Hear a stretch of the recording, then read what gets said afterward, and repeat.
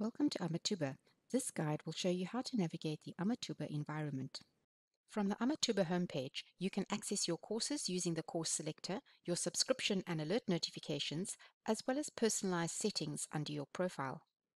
The navigation bar provides access to various resources, your calendar, and information about student support.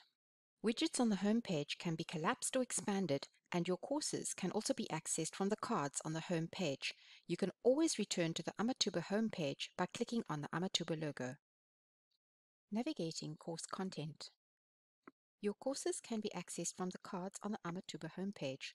The course cards will also indicate unread discussions and unattempted activities. Click on the course card to access your selected course. Some courses may load a quick guide in a pop-up window. Use the scroll bar to read through all the information. If there is more than one page, use the Next and Back button to go through each page. Click the Dismiss button or click on the X to close the pop-up window. To review this information again, click Launch the Quick Guide on the course home page. Access the course units by clicking on the cards on the course home page. Each card will indicate the number of topics completed within that unit. Click on the card of the unit you wish to access. When the course content loads, it will display your selected unit with the contained topics expanded below it. You will also be able to see a contracted view of the other units in this course. Click on the topic title to view the first topic.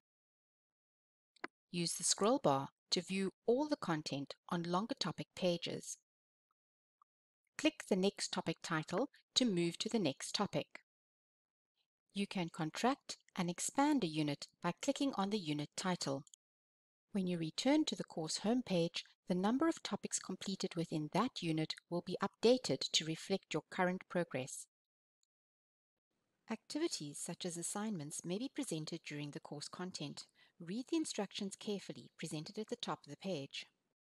Depending on your assignment requirements, you may be able to drag and drop a file submission, record a video or audio submission, or choose an existing file on Amathuba as your assignment submission.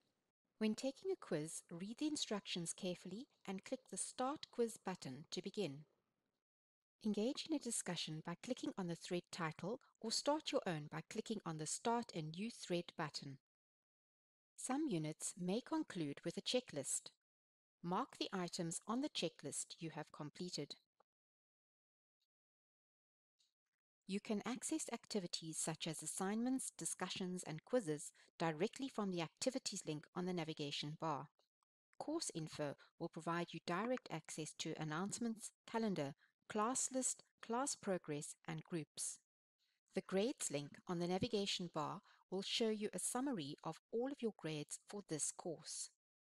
Click on the Content link to return to the course content, or Course Home to return to the course home page. The Amathuba logo will take you back to the Amathuba home page, where you'll be able to access one of your other courses. If you require help or assistance with Amathuba, please email silt-helpdesk@uct.ac.za or phone the help desk on weekdays between 9 a.m. and 5 p.m. on 021 650 5500.